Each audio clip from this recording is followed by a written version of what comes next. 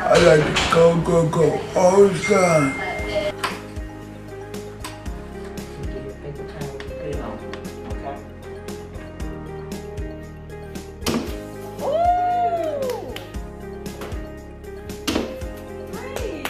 Good job, girl.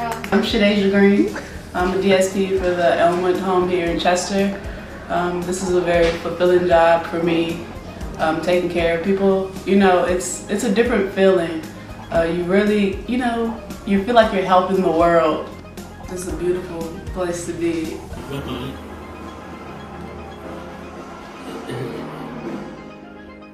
I work in there because make money and like it's a lot of fun. Because I like things that I want to do that. It used to be I want to do some work I can do it myself.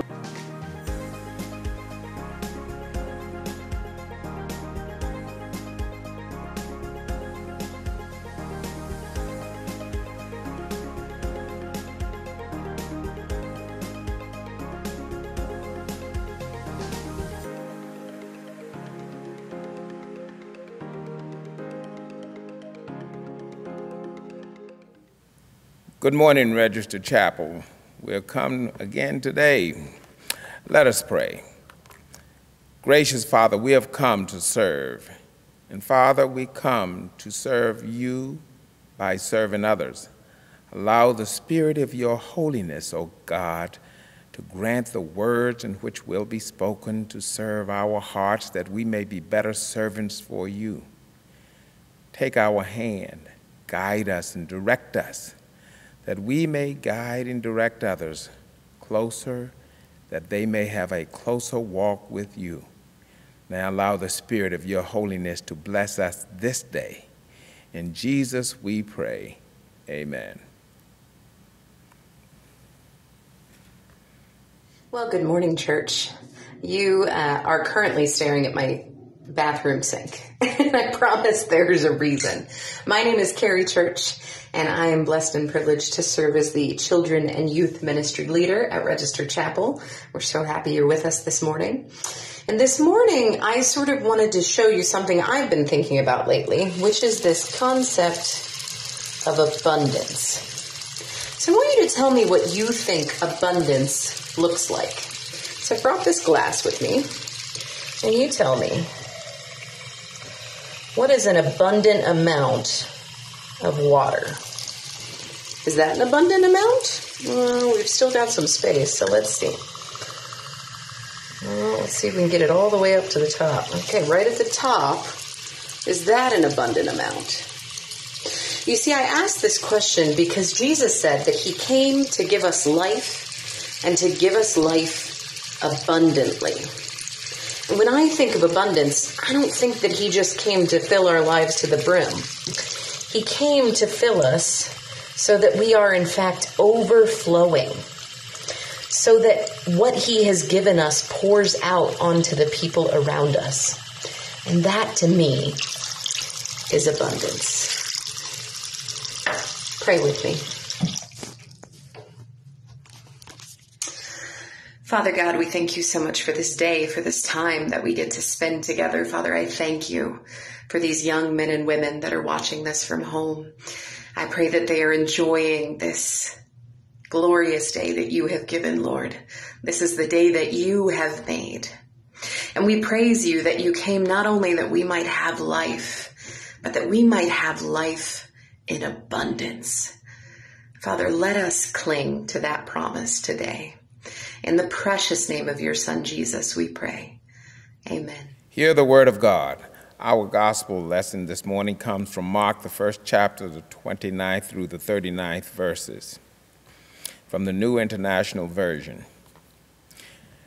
As soon as they left the synagogues, they went with James and John to the home of Simon and Andrew. Simon's mother-in-law was in bed sick with a fever, and they immediately told Jesus about her. So he went in and took her by the hand and helped her up. The fever left her, and she began to serve and wait on them. That evening after sunset, the people brought to Jesus all the sick and the demon-possessed. The whole town gathered at the door. And Jesus healed many who had various diseases, and he also drove out many demons. But he would not let the demons speak, because they knew who he was. Very early in the morning, while it was still dark, Jesus got up and he left the house, and he went off to a solitary place where he prayed. Simon and his companions went to look for him, and when they found him, they exclaimed, "Everyone is looking for you." Jesus replied, "Let us go somewhere else, to the nearby villages, so that I can preach there also. That is why I have come."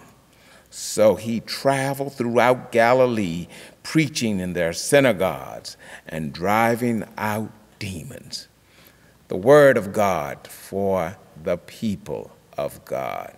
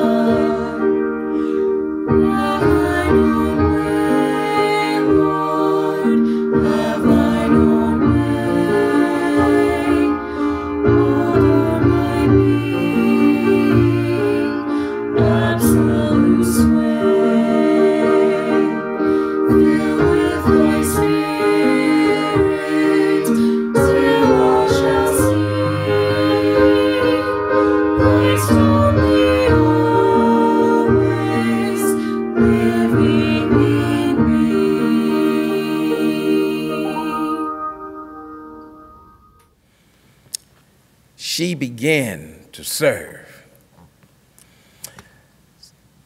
Have you ever been sick on your bed of affliction, not wanting to be disturbed, or in a mood maybe, wanting to be in a solitary place, call yourself resting and getting away from everything? Really, those feelings come when we really don't feel like being messed with. Headaches, upset stomach. It says here in the scripture that this woman, whose name is not given, but we know she's Simon's and Andrew, she's Simon's mother-in-law, Andrew's brother's wife, Simon, later becomes known as Peter. His mother-in-law is sick with a fever. I hope and pray she did not have COVID. But yet at the same time, in the midst of her illness, men invited a whole group or a crowd to her house. Can you imagine someone inviting someone to your home when you're not feeling well? Maybe that has happened to you. The company shows up, you're in bed in your PJs and you're feeling bad. But then something else different happens. This whole scene takes place after church, after leaving the synagogue. Jesus and his entourage goes to Simon's mother's house after church dinners. Remember them? They seem so far in the distance now. But the uninvited guests come in and mother-in-law is ill. So enough, we know that. Now, Jesus, after being told that Simon's mother-in-law is ill, goes into her room. Not only is it enough that the guest comes uninvitedly, but now the intrusion, because Jesus goes into the mother-in-law's room. Maybe she knew him, but still it seemed to be quite of an intrusion.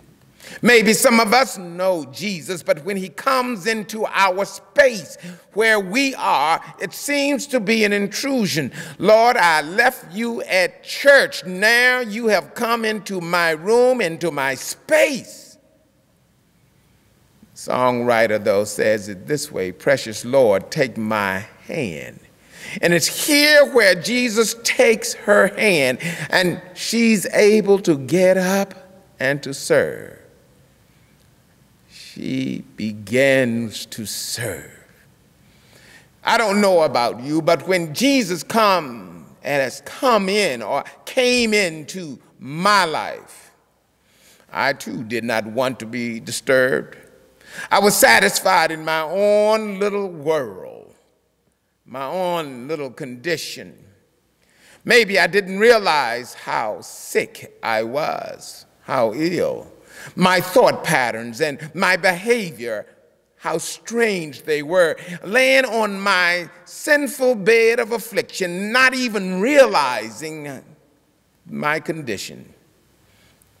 The fever may have been that, in a sense, for some of us, anger. The fever may have been for others of us, greed or selfishness. The fever could have been any sinful disease, that of lust, of that of hatred, malice. The fever could be that of jealousy. But Jesus came in and he intrudes. He comes in and he will take your hand. And when he takes your hand, we ought to have the sense of gratitude. She began to serve. I don't know what motivated her, but feeling good, and I can imagine that knowing that it was after synagogue, after church, now she could get up and she could serve others. This is a Sunday of service.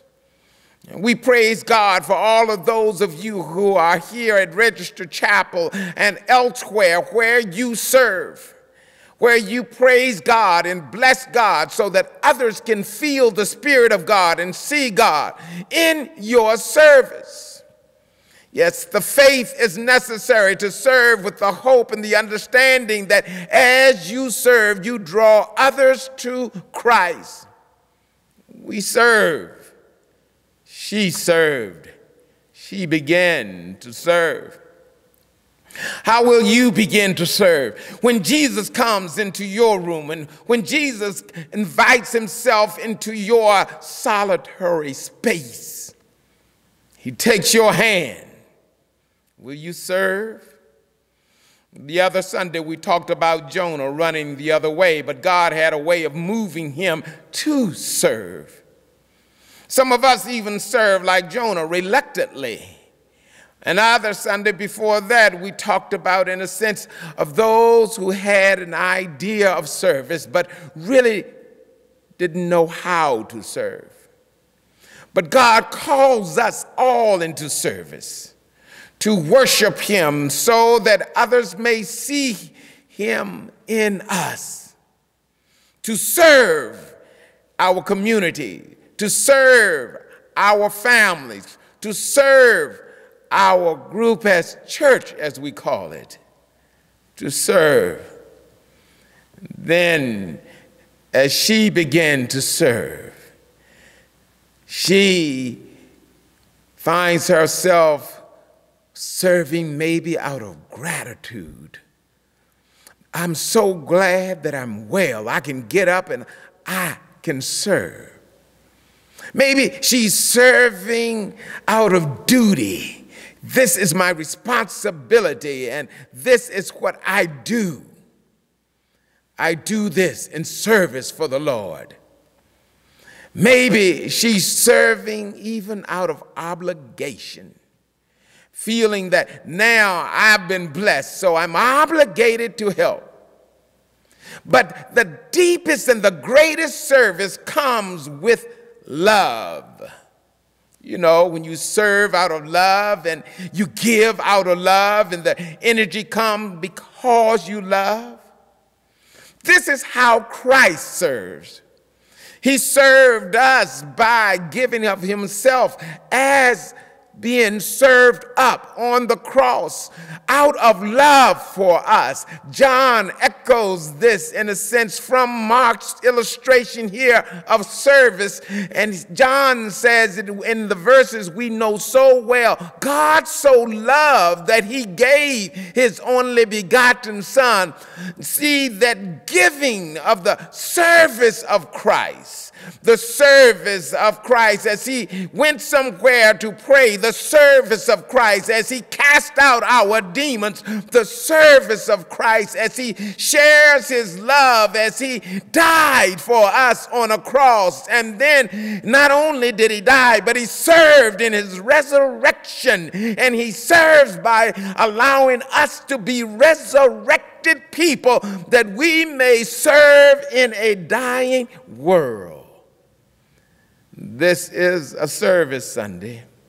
Oh, and did I express my gratitude for those who serve here, and for those who edit and those who record, and for those who usher and those who give and those who live as sanctuary people in safe places, and those who make sure that they pray for others as you serve, serving out of love. No wonder when the time comes, and even Jesus, he served as he stooped down and he tied an apron around his loins, and as he washed the feet of his disciple, and as he broke the bread and he gave it to his disciple, and as he poured the cup after blessing, he gave it. Notice that Jesus is doing the serving. We are called to serve. And as we serve, we should serve because he loves us. Songwriter put it this way: oh, how I love Jesus. Oh, how I love him because he first loved me. the hymn of service, the rhythm of service comes with the beat of love. And she, I should say, and we began to serve. The service and the word of Table 3 in our hymnal for this first Sunday in the month of February. The Lord be with you and also with others. Lift up your hearts. Let us lift up our hearts to the Lord. Let us give thanks to the Lord our God. It is right to give thanks and praise to the Lord. And so, with your people on earth and all the company of heaven, we praise your name and join their unending hymn. Holy, holy, holy Lord, God of power and might, heaven and earth is full of your glory. Hosanna in the highest. Blessed is he who comes in the name of the Lord. Hosanna in the highest. And so, in remembrance of these, your mighty acts in Jesus Christ, we offer ourselves in praise and thanksgiving as a holy and living sacrifice in union with Christ's offering for us as we proclaim the mystery of faith. Therefore, as often as we take of these, the elements as we pray thy blessings, O Lord, hear our prayers as we come before you at this time, that you may bless these elements. Lord, hear our prayers as you will teach us how to worship you in spirit and in truth. Father, teach us how to pray. Our Father, which art in heaven, hallowed be thy name. Thy kingdom come, thy will be done, on earth as it is in heaven. Give us this day our daily bread, and forgive us our trespasses, as we forgive those who trespass against us. Lead us not into temptation, but deliver us from evil. For thine is the kingdom, the power, and the glory forever. Amen. Let us take the elements where you are. The bread, the body of Christ, broken for you. And in remembering this as Christians too, at times we shall be broken, for we are the body of Christ. But with the hope he has poured out himself for us. So the cup, after he had blessed it, also he gave it to his disciples and said, drink, for this is my blood of the New Testament, the promise. Therefore, so often as you partake of this, do so in remembrance of Jesus Christ until he comes and the final victory. Amen. He became sin, who knew no sin, that we might become his righteousness. He humbled himself and carried the cross. Love so amazing.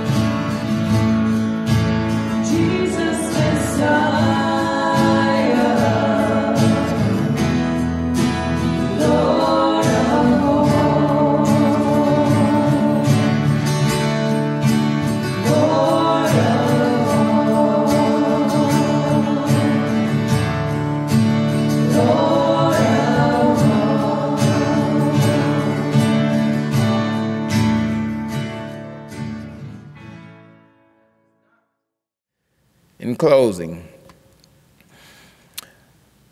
a pastor of the church who used to make this say, "We have come in to worship. Now we go out to serve." Benediction. Gracious Father, now bless us as we have come, so as we go forth to serve, others too may come in for the service, that they may be equipped, encouraged, so that they too may go out to serve. In Jesus we pray. Amen.